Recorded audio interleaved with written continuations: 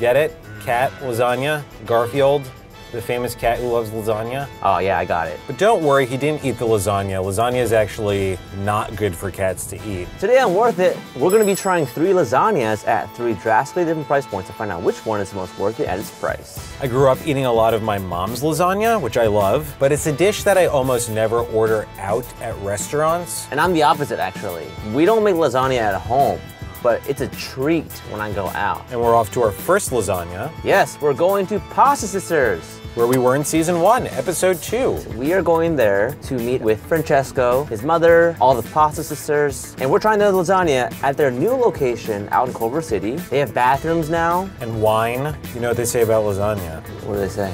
Don't get any on ya. Who says that? You've been on Worth It once before. After the first video, we had the line outside the door for a year and a half, and that gave us the opportunity to expand Pasta Sister to our second location. We have wine and beer now, and we add a couple of dessert options too. It's the same family, it's just bigger. So let's talk about the lasagna. Where does this recipe come from? I know this recipe from when we were kids, because I was making with my mom. We put a little bit of bolognese on the bottom. Our bolognese cooks for 9 hours, the same way grandma used to do it. So the meat and veggies simmer, become soft, creating this harmonious, fantastic flavor. Our lasagna has very thin pasta inside, so you don't have a really strong bite or a chewiness of the pasta, but it's more soft that it kind of melts in your mouth.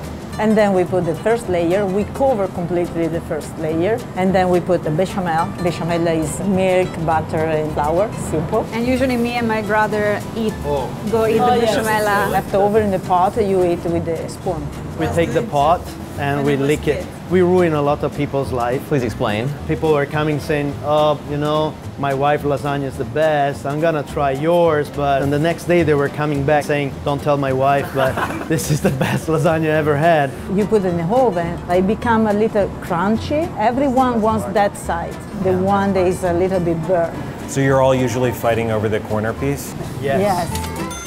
We're back at Pasta Sisters, round 2, with a bathroom, with wine. In the original Pasta Sisters, very close quarters, sitting over a table about this size. Now we're spread out, we're outdoors, the Culver City breeze, sipping wine. A nice afternoon wine. So I'm going straight in for the edge right now. Oh, layers, cheers. It's really good. I've never had such a soft lasagna. Okay, I also had the crispy bits on the end, and that sealed it for me. It is so soft, it's like... It's drinkable. Lasagna just might be the best way to deliver pasta to your mouth. So you've pre-stacked it. You know, you've like pre-constructed a delicious bite.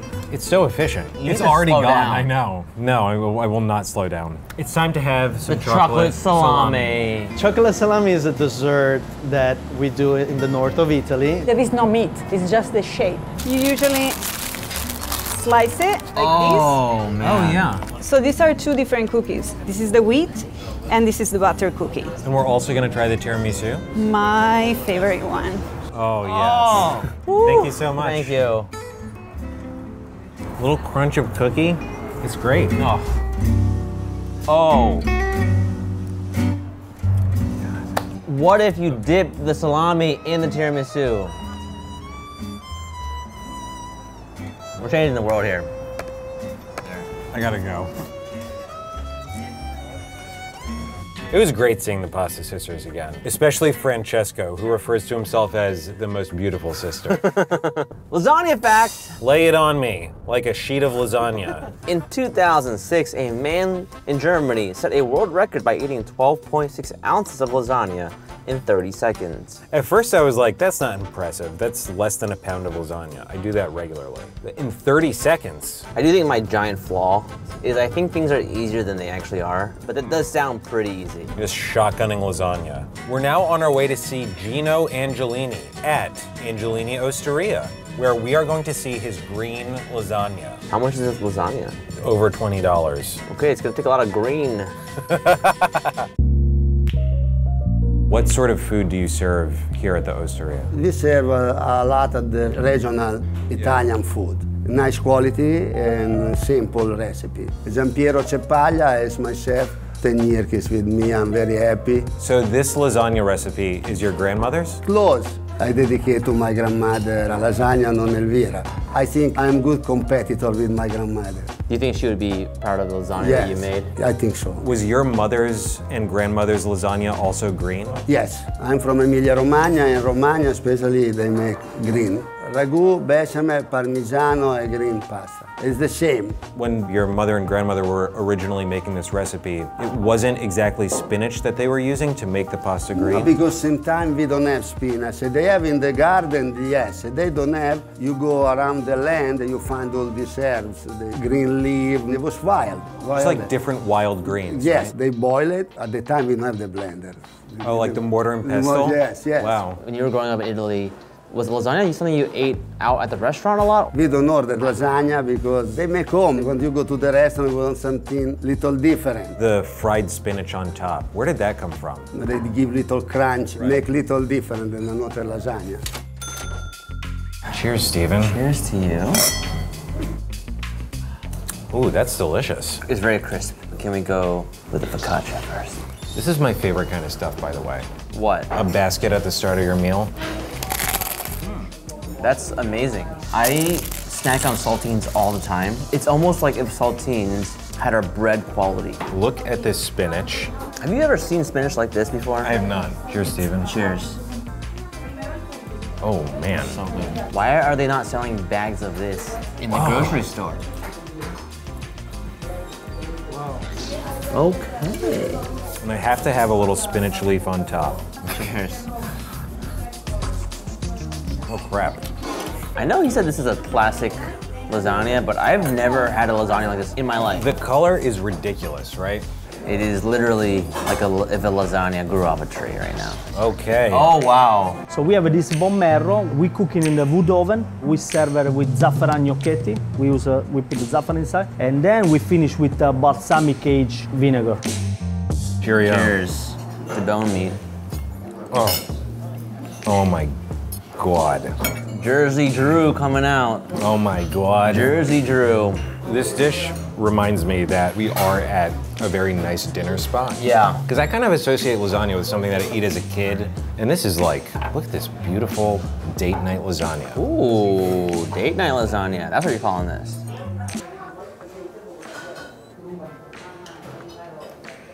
That was delicious. Whoa. Bringing out the chef's kiss. When you do it though, it doesn't sound right. I think you're doing too much sucking when you're kissing. That's a peck. If you love it, you gotta express it. That does it for our lasagnas in Los Angeles. We're now on our way to Philadelphia. To have our very last lasagna. Yeah, Whoa. that's the good Philadelphia. stuff. Cheesesteak, cheers. Don't take any of my cheese. I feel alive. Lasagna fact. Lasagna fact. Garfield comic strip creator Jim Davis has said that he wishes he had made Garfield's favorite food, pizza, because lasagna is more difficult to draw. I'm glad it stuck with the lasagna. There are plenty of cartoon characters that love pizza. Now wait for this though. When asked why Garfield's favorite food is lasagna, Davis explained that he just thought it would be funny. But as it turns out, I hear from people all the time that their cats love lasagna. Huh? Alrighty. This is a delicious lunch, but for dinner, we're going to see Scott at the Hungry Pigeon, where we're going to have a family serving of lasagna. Also, we got a cheesesteak for Adam. Adam, here you go. Sorry. What type of restaurant is the Hungry Pigeon? The Hungry Pigeon is a farm-to-table restaurant, but we take it really seriously, so the sourcing is a huge part. Seasonally focused ingredients, local focused ingredients. All the vegetables are right from around here. We buy whole cows. The trim goes to burgers at lunch. The steaks go into dinner at night. But in general, it's supposed to be simple food that is very craveable. We modeled our breakfast sandwich off of McDonald's breakfast sandwich. We didn't want to use a mass-produced thing, so we used a local, really creamy jack cheese. So we made like a hash brown that can go on there too. And then we make our own sausage. In the end, like, it's just a real nice, fancy egg McMuffin. Yeah. We're rarely thinking about what's the cool thing to do. We're always kind of going for like, what do you actually want to eat? That exactly goes into our lasagna that we're having today. the ultimate comfort food. It's geared for about 4 to 6 people. It's like basically classic lasagna, though some people might argue ricotta versus bechamel. I like the ricotta version. I just think it's nice, and also we make a very nice ricotta out of local milk. The quality of the ingredients means a lot too, because there's a lot of bad lasagna out there. But bad lasagna is like bad pizza. It's like, it works, you can do it. And then we use a little bit of the local jack cheese we have because it's very creamy and like oozy. So lasagna is a dinner only item. It's a labor intensive process. It has to be reserved 24 hours in advance. So we're drinking a Negroni, a classic Italian aperitif. But this one has a vintage Campari, so it costs $30. $30 each. One cocktail. And we have a high-end Negroni, which is served with a Campari from the 1970s, which is pretty special and damn expensive, so. These together equals that. Negroni, cheers. Oh, interesting. Aperitifs are designed to whet your appetite. Makes you salivate, makes you crave. And here we have one of the most craveable foods. I love a dish that's served in the vessel it's cooked in. Look, you can see where it's bubbled over. This is the witch's cauldron of pasta here. You see that burnt edge right there? Yeah. Let's do it. How? Thank you. Whoa, okay, now I'm getting the full scale of this. This reminds me of the very first time I saw photos of the Earth cross-section. Yeah, the crust, the mantle. Whoa. Yeah, I know. Look at the corner on that. I can't wait. Let's do it. Yeah. Ooh. This is more similar to the lasagnas that I grew up eating, which has cheese between the layers and on top. You wanna go crust with me? Yeah, let's crust. Let's take a little piece here. You have the best looking crust I've ever seen on a lasagna. You're about to be mind blown. This is a boat of meat. Oh, yeah. Okay. Why is crispy stuff so satisfying? I don't know. We almost forgot about the long hots. I'm very curious what that adds to the game here. It's like an In-N-Out when you get the little cup of pickled peppers alongside your burger. Is this date food, says Adam. It's probably not first date, but it's probably 10th date. Whatever the opposite of small talk is, that's what this food is. Yeah. No. To round out our Philadelphia experience, got some pretzels. Dig in. Which lasagna was the most worth it to you at its given price point? I have to say my worth it winner. I'm sorry to do this again. It's Pasta Sisters. That place is crazy. Having a glass of wine and a lasagna in the afternoon, that to me is a corner slice of heaven. I am a hungry pigeon, and I love the hungry pigeon. But I think my worth it winner has to go to Pasta Sisters. Just simple, mom style, boom. Adam, who's your worth it winner? Adam says Pasta Sisters. Annie, who's your worth it winner? Season 6. Shout out. Oh, teaser alert. Next week is the first ever double episode of Worth It. Double the food, double the puns. See you next week.